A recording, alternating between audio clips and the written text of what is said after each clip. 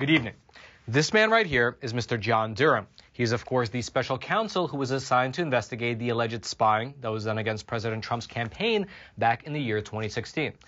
And after remaining relatively quiet for the better part of the last 2.5 years, well, John Durham's investigation appears to be ramping up big time. In fact, yesterday was the first day of the jury trial against Mr. Michael Sussmann, who is the former Clinton campaign lawyer currently being charged for lying to the FBI. And this trial is beginning to reveal some of the real details that were happening behind the scenes inside of the FBI during the period of time when President Trump's campaign was being spied on, and at the same time when the national media in this country were banging on the drumbeat of Russian collusion. Let's go through it all together.